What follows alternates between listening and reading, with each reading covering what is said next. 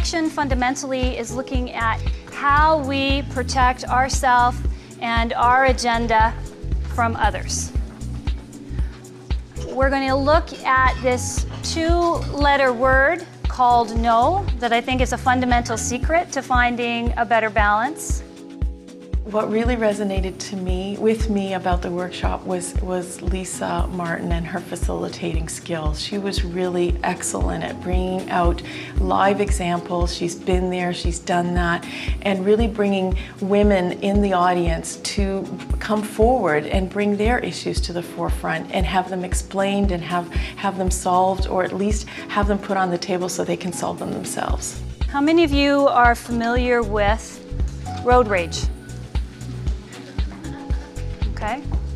People going absolutely crazy, that crescendo of anger. How many of you are familiar with the working woman, working mother rage? In fact, I didn't think that I could get so angry until I became a parent, actually. And, you know, it often goes like this, doesn't it?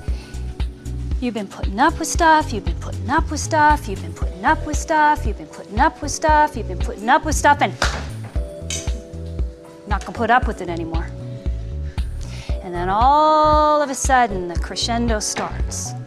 And you may say something or do something rather loudly, and you're at the peak, and then you go plummeting down to the bottom, to the pit of despair, for remorse, for tempers lost, things said and done. So that is the rage roller coaster, where we hit up here and we go down there. And the only way to avoid that roller coaster is not to buy a ticket.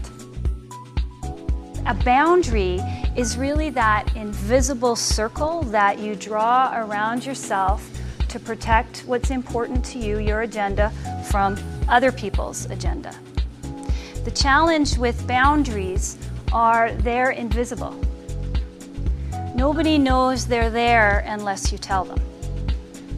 The secret in this is once we know our boundaries, once we realize they're invisible and that we need to communicate them, we want to look at a way to be effective in our communication.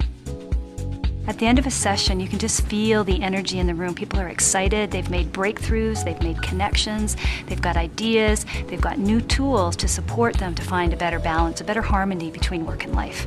Lisa's great. She really brings in real-life examples that everybody can relate to, and keeps the pace going, so you're not, falling asleep. Just when you're starting to tire of one subject, she moves on and keeps you going. So it's time really well spent, I find.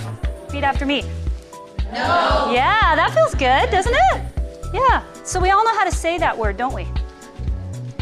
Because any of us who have experienced the toddler, we know that they know exactly what they want and what they don't want, and they are not afraid to tell you.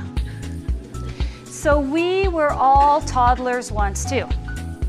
We have that skill inside of us.